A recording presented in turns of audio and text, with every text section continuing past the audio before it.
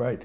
Now, he had you working already beginning in late 1961, while the convention was going on his nascent, not yet born campaign for governor. No, let's put it this way. Yes. I said, George, do you want me to do a strategy memo on what it would be like to run for governor? And he said, okay, Walt, go ahead and do it.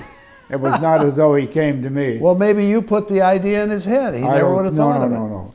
He had that idea in his head. Okay. And some of us had an idea that maybe he'd be president down the line, sure. too. Well, we'll get to that. Okay. But in any event, at that point, you put this together.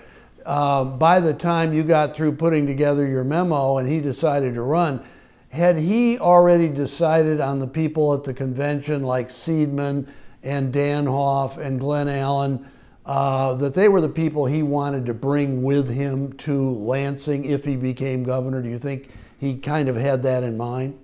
I think he had it in mind. He didn't articulate that. But one of the things that the convention did in Michigan is bring new blood into the political system, particularly of the Republican Party. Mm-hmm. And when he was elected governor, there were five of us delegates who ended up in the executive office of the governor. So he must have had, he also, when he was at American Motors, had a wide span of control. In other words, I organized the executive office not along the traditional patterns of a press secretary and a chief of staff. Because to me, a chief of staff in the White House or in the governor's office means you're in effect, you're the president or the governor. Mm. Well, George knew how to exercise a span of control with 4 or 5 different people, and he could handle that. So that is the way eventually we organized the office of the governor, and he placed people like Danhoff, Dick Van Dusen, Glenn Allen, myself, and others in the executive office because he had worked with us in the convention. And didn't he have kind of a secretary / gatekeeper, Peg Little? Peg Little.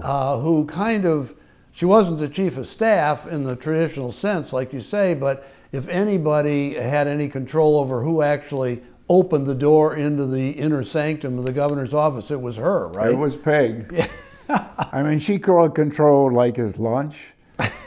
Did he need money to go on a trip? She'd give that, you know, she took care of that. She pretty much ran the thing. Right. And in order to get to George, you had to go through Peg. Right.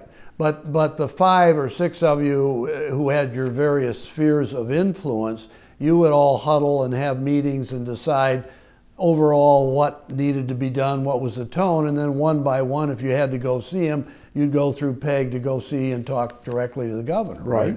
Yeah. We really had direct access. It wasn't a matter of having to going through a chief of staff, or really, Peg would just facilitate it. Right. But the decisions were made by a group.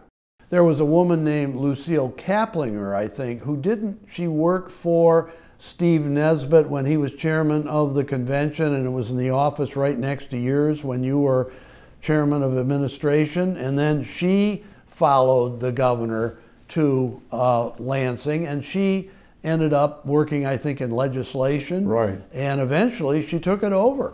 Yeah, she became the legislative assistant. Right. And then eventually was in charge of relationships with the legislature. Right. I mean, a really difficult job. Very, very much so. I think Bob Danhoff had that job originally, and then he went over to the legal side when Dick Van Dusen left, and Lucille took his place. Well, okay, so George Romney's governor, he set up his office. The Republicans control the legislature for that first 2 years of his tenure, 1963 and 64. How did the governor get along with the legislature? A lot of those legislators who couldn't run for con, as you said, were kind of the old style establishment, rural people that were part of the conservative faction of Republicans in the convention. So did he have a feeling of deja vu all over again? I've seen these people before, or these types of people. How did he work with them? Well, it wasn't what you'd call a loving relationship.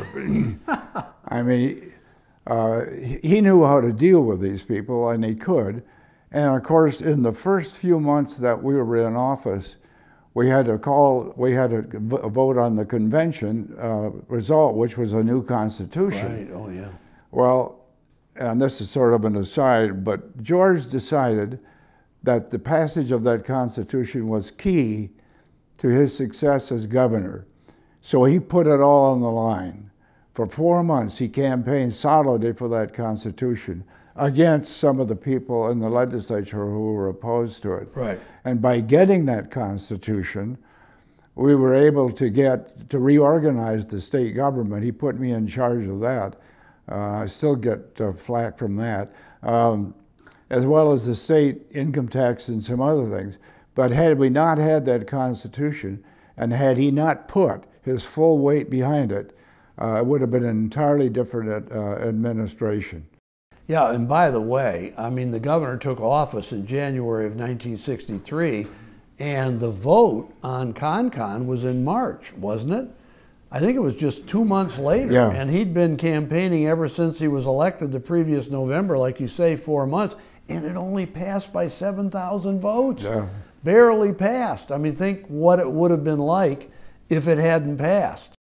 Well, think what it would have been like if he hadn't put his full weight behind it, because I still think he got it passed, and almost by himself, and against a significant Republican and, of course, Democratic opposition. Well, let me ask you this. You mentioned that, of course, you were his executive assistant for administration, and the Democrats were not yet in control of the legislature. That came the next year. And the Constitution set up outlines like there could be no more than 20 principal departments. Mm-hmm. But did you have to come up with the actual legislation that put in place what were the names of these departments? Yes. Well, the Constitution required that the legislature do it. Right. But they wouldn't do it. Okay? Oh, they didn't. Okay. So what I did is I called a meeting of the principal staff people like Van Dusen and like Glen Ellen and others, and we went to Mackinac Island. And I told them, I said, no phone calls, no visits, nothing. We're going to spend 3 days and decide the principles of reorganization. 20 departments, headed by a director, reporting to the governor, all of the things, the policy decisions that had to be made.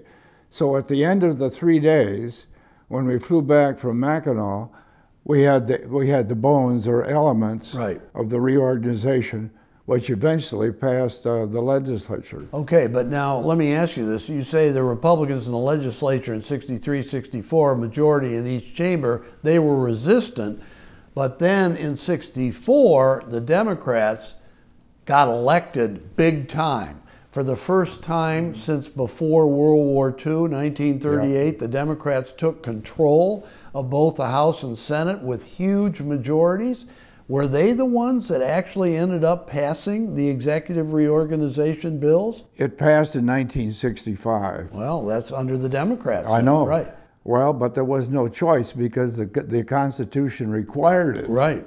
And if the governor didn't do it, the legislature was supposed to do it, and they wouldn't do it.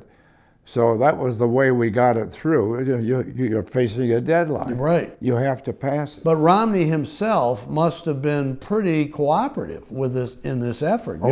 Yeah. Well, he had a rule that if any legislator came into the executive office, he would see him or her immediately. And Peg Little was instructed to bring the legislator right in to see the governor.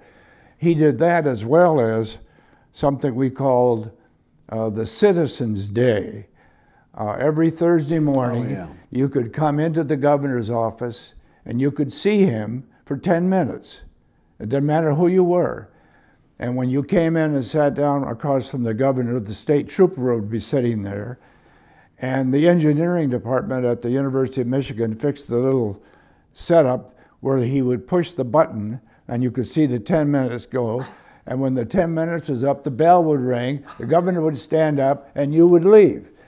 Well, one thing that happened was every state department head was in his office on Thursday morning because the governor, if somebody came in to say something about welfare, Yeah. he would call it apartment. And if the Director was not there good. and didn't answer the phone, there was hell to pay. But that, that was the sort of openness that he felt he needed to do with the legislature as well as with citizens. Well, that was a fantastic public relations ploy, I'd say, by the governor. I'm saying I think he was sincere, but it had to be really great. Was the news media allowed to sit in on these sessions where the citizen came in or not? I don't remember that they ever asked, Really? but I think the answer would have been no. I mean, this is your 10 minutes with the governor. And a lot But they of wrote about it a lot. I mean, Yeah. about the fact that this was happening, right? But a lot of it was personal problems with welfare and Social Security, people in prison and so on.